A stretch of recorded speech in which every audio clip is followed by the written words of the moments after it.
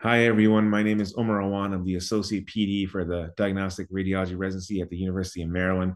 I want to talk today about how to ace your virtual residency interview from a PD perspective. I've done other videos on how to ace your interview, 5 mistakes people make, but a lot of med students have come to me and asked me, well, all the interviews are virtual, so how do you ace the virtual interview? And that's what I want to shed light on. And it's very similar, but there are some differences. I want to start by just talking about the importance of the interview and the virtual interview. It's extremely important, right? When PDs offer interviews to applicants, you're good enough to match at that program, right? So, really, it's the interview that teases out who they want and who they feel will be a good fit for the culture of their program versus others. So, even if you got a 230 on your USMLE and there's other people that are interviewing that have gotten a 270, you can still match at the program over the person who got a 270 if your interview is better, right? So really, the interview is really the most important factor, at least for me and many PDs when they're contributing to the rank order list. Because once you get interview, once you're part of the pool of 100 or so applicants that are invited for an interview, it really comes down to how you do on your interview. Of course, they look at your school record and things like that, but that was done to offer you the interview, right? So I can't emphasize the importance of making a great impression for your virtual interview. It's really your chance to showcase who you are, why you're great, and why you would be a good fit to the program, right? So the virtual interview is tough, right? Because you're not there, they can't see you in real life. You have 15 to 20 minutes, maybe 30 minutes max to make an impression. So you have to make it count and you have to do the best you can. And here are some tips or virtual considerations that I think are important that may not necessarily be an issue in real life. One thing is you want to make sure that you have secure internet connection. You don't want to be wasting time trying to see if your internet works or it doesn't. You want to really make sure that it's sound. The lighting should be just normal. There's no reason to get, crazy about lighting. A normal room is fine. If you have a ring light, that's also fine. That accentuates your face or, shows you or yourself well. But really just any room with light. I have no ring light right now. I'm in a basic room with basic light.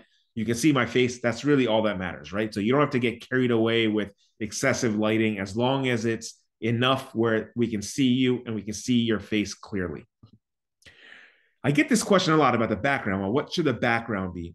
Honestly, it doesn't matter as long as it's not distracting. That's the key, right? So you want to make sure that you don't have a ton of stuff going on behind you. If it's white or just plain, that's totally cool. If you want to have a plant, that's fine, right? But the key is you don't want it to be distracting. If you do have something, make it something that can be a focus for discussion. Or if someone, let's say you love basketball and you have a Michael Jordan poster behind you, well, then that's fine, right? Because maybe your interviewer likes basketball and they can ask you about it, right? So, but that's not necessary. You really just want to keep it simple, keep it basic, and not distracting. That's the key, right? You don't want to have a ton of crazy different colors behind you. You want the interviewer to focus on you, not your background. You're the show. Remember, you're the show, not anything external to you, right?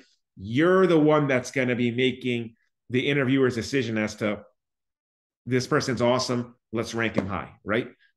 That's the goal. Your volume should be good. You want to make sure that you test your microphone, make sure that people can hear you. These are all just basic common sense things, but we don't have to worry about this in person, but you do have to worry about that in a virtual setting. You want to keep your camera on at all times, even after the interview. And I'm going to talk about what I mean by that. That's can be surprising to some people, and you'll be surprised at how many people don't follow this basic instruction. You definitely want to keep your camera on for as long as you possibly can. Now, what are some considerations here? When you're actually at the interview, I want you to prepare, but don't over prepare. And what do I mean by that? And I've talked about this a little bit in my prior interviews, but it's worth mentioning again. Of course, you want to research the program, find out as much information you can about it, learn about it. Don't ask questions that are already answered on the website or on Instagram or social media, etc. Prepare. Make sure you have answers to some common questions. You should have answers to tell me about yourself. Why do you want to go into internal medicine? Why do you want to go into surgery? Whatever specialty it is, right? Why do you want to come to University of Pennsylvania, right? If that's where you're interviewing. So these are questions that you should expect to answer, and you should have an answer for those questions, right? But and everyone should have that. Everyone should prepare those type of questions. And maybe we'll do another session on how to answer some of these basic questions, like why do you want to go to University of Maryland, or why, tell me about yourself, etc. But there should be a balance between preparation and spontaneity. And I've made this point before, because you don't want your interview to seem like it's so well rehearsed and so polished, because then it just seems like you spent hours, preparing, and I haven't learned much about you, right? Like, we want to see how you act on the fly. Residency is all about adapting to new situations in different circumstances, under stress and under duress, right? So we want to be able to ask you a question that you haven't thought about, like, if you were to be a superhero, what would it be? I mean, something, kind of cheesy, but we want to be able to ask you something and see how you respond to something that you didn't really think about it. And even if you have an answer to that, we'll find another question that you don't have an answer to, and we'll see how you respond, right? So we want you to just kind of naturally answer questions and just be comfortable. Be comfortable in that space, right, at the interview. So that's the key. So you want to prepare the basic questions, but you don't want to like spend hours preparing. I mean, just go in, have a good time, and your intention should really just be to learn about the program, and they want to learn about you. It's a mutual thing, and you just want to be able to showcase who you are and see if you're a good fit for them, and they want to see if they're a good fit for you, right? So take it easy and don't over prepare. Let the conversation come to you. This is a really important point too. I can't tell you how, I've done hundreds of virtual interviews, and I can't tell you how many people just want to force the conversation, right? Don't interrupt the interviewer. Do not interrupt the interview. That's the last thing you want to do. You want the interviewer to drive the conversation. You should never really be driving the conversation. You want to feed off of their questions and their energy, right? Whatever they have to ask, you answered, and listen to them, right? This requires active listening. It really does. It requires your ability to actively listen to your interviewer ask the questions, right? And you want to answer their questions. If they ask you why you want to go into surgery, and you talk 10 minutes about why you got into med school first and then surgery, well, you haven't answered their question, right? Like, be direct and be concise and answer their question. Your goal shouldn't be to highlight your entire CV, right? You want them to come away being like, wow, I want to work with this person, right? And you get even if you interview in November, December, you want them to remember in February when they're making the rank order list, wow, I loved he or she, right? And I want to rank them highly because I had a connection with them and I made a personal connection with them. That's the goal. You want to engage your interview, and this is super key because you're not there in person to engage them, right? So you have to do it virtually. So how do you engage your interviewer virtually? It's actually really easy, and it takes basic common sense. Eye contact. Look at your interviewer. Look into the camera. I can't tell you how many times I've done a virtual interview and the person is kind of looking like this, or they're looking down. They're not looking at the camera. So I feel like they're not looking at me. So if you're not looking at me, how can you engage me, right? So that's very important. And the way to do this is just practice. Like, maybe set up a Zoom call with your mom, your roommate, your brother, your sister, and see if you're looking into the camera and they're looking at you. Very important that you make this contact, because this will allow you to make a personal connection with your interviewer. What is an interview? It's nothing other than making a personal connection with someone and engaging them, right? Smile, show your humanity, show that you're a caring, compassionate physician, right? You have 20 minutes to make an impression. Smile. Use appropriate body language. Use your tone for emphatic purposes. If there's something that you're interested or enthusiastic about, raise your voice a little bit or subtly, right, to show how interested you are. All these things, can help engage your interviewer. And only bring positive energy. This is also super key. There's tons of people that will start explaining why they got a 210 on their USMLE step 1, or why they didn't get a high pass or honors in a class. There's no time for that. You have 20 minutes to make an impression.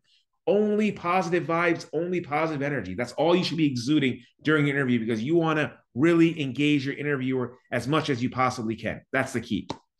When given the opportunity, maybe follow up one of their questions with a question. Don't do this all the time, but sometimes, right? So if you're talking about if the interviewer asks you, well, what's your favorite thing to do, or what's your favorite thing to cook, you give your answer, then maybe you can ask, well, and what do you like to cook, right? So that engages them, right? That makes them part of the conversation, and that's called engagement, and they're more likely to remember who you are and see you favorably by that engagement skill and tactic.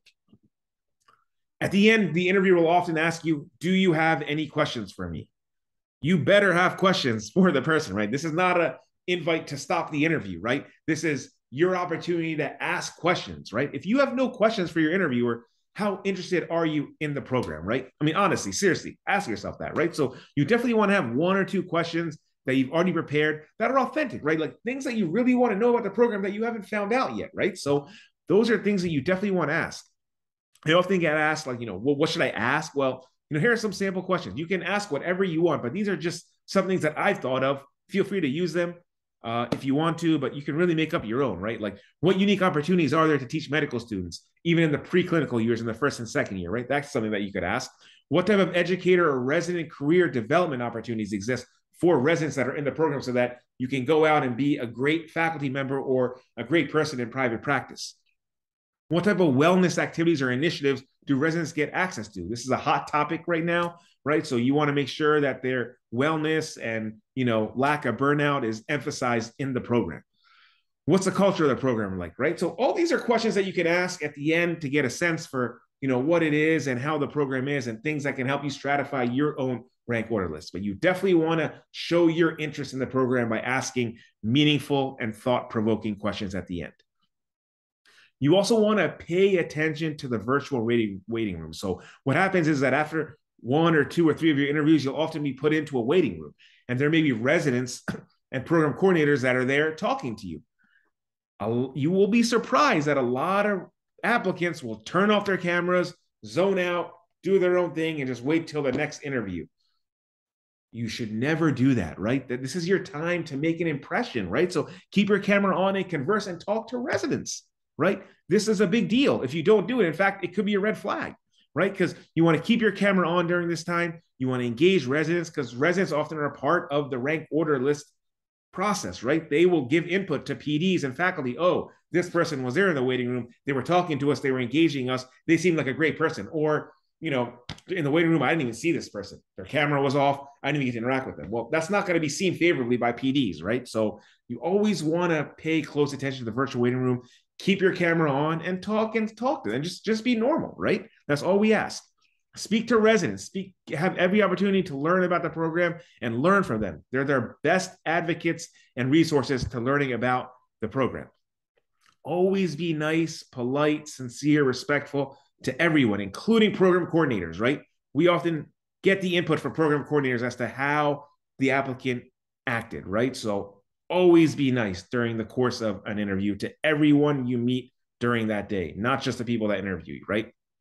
It's often helpful to follow with thank you notes if they want that. Some programs will say, send you note, please don't send thank you notes. You should respect that and not send thank you notes, right? But if they don't say that, follow up with a thank you note and make sure it's personalized. Don't make the same thank you note to every single faculty member and just change their name, right? Tailor it to something that you guys spoke about, right? Or something, that you thought was interesting about the conversation so that the person remembers you and it'll be seen favorably. That's a great way to end the interview and to end on a good and positive note, right? So that's pretty much it. Those are my thoughts about the virtual interview. It can be challenging, but honestly, just take a deep breath. You guys got this. Very easy, very low key. The more relaxed you are, the better you're going to do on the interview. Thank you so much for your attention. Please let me know if you have any thoughts in the comments, and wishing all of you guys best of luck and a great and a successful match. Thank you so much for your attention. Please also subscribe to our channel, the MedEdPage, and support our mission in all this free knowledge for you guys. Thank you.